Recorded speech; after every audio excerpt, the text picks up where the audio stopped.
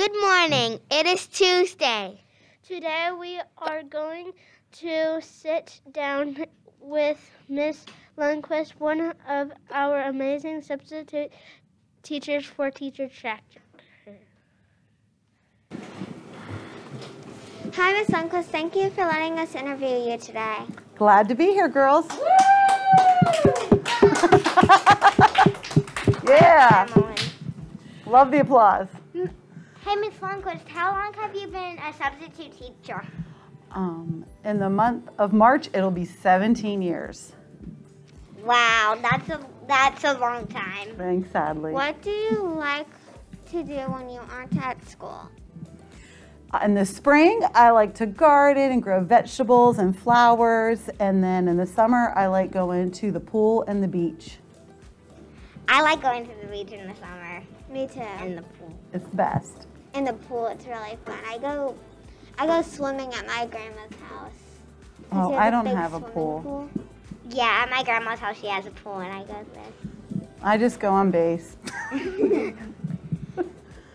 What is your favorite book? There's a couple, but I'll narrow it down to Joy Luck Club. What's the Joy Luck Club? What club?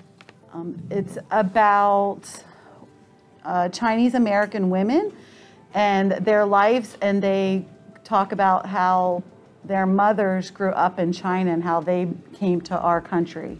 That sounds interesting. Yeah, it does. What is your favorite food? My favorite food is my mom's spaghetti, and it's even better the next day as leftovers. I like eating spaghetti for leftovers. Mm-hmm. Me too. One of my favorite foods is spaghetti. Yeah, Spaghetti's all pot really stuff. good. What do you like about teaching? I love the kids. I think kids are cooler than adults. A lot more fun. Thank you for letting us interview you today. See you next time. Bye. JPS kids soar higher, super problem solvers, outstanding writers, accomplished readers, ready for success. And now for the success equation. Hard work plus resiliency plus teamwork equals success. Have a great day. Why did the cookie go to the dentist? I don't know. Because it had a chip in its teeth.